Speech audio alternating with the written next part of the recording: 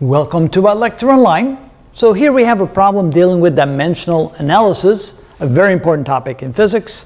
And can we then do this problem very quickly so we can move on to the next problem on the test?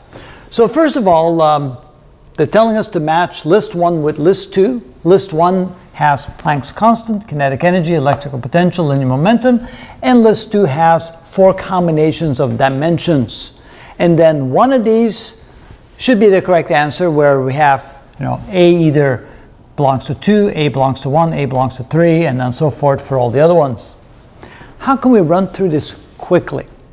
Well, you may not remember Planck's constant. You may not remember the units of Planck's constant. So what is easy to remember? Well, first of all, kinetic energy and linear momentum are kind of easy to work with, because we know that kinetic energy is equal to 1/2 mv squared, which means unit-wise we have kilogram meter squared per second squared, which means we have mass length squared divided by time squared.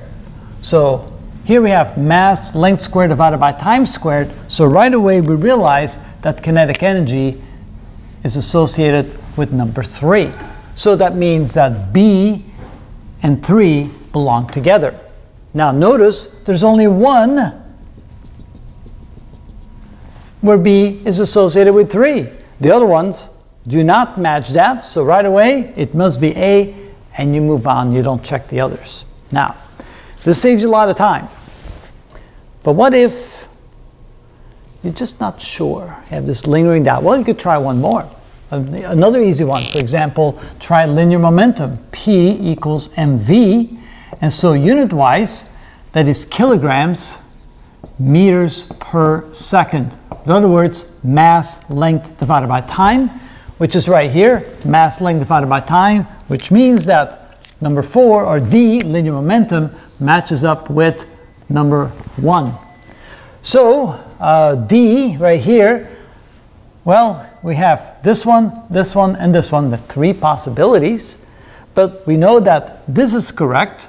So that means that we have another one that matches as well. So now you're even more sure you're on the correct path. But at least you can see that you don't have to do all of them. You can do 1 or 2 and be assured that you're probably correct, and then you move on. And that is a quicker way to do the problem.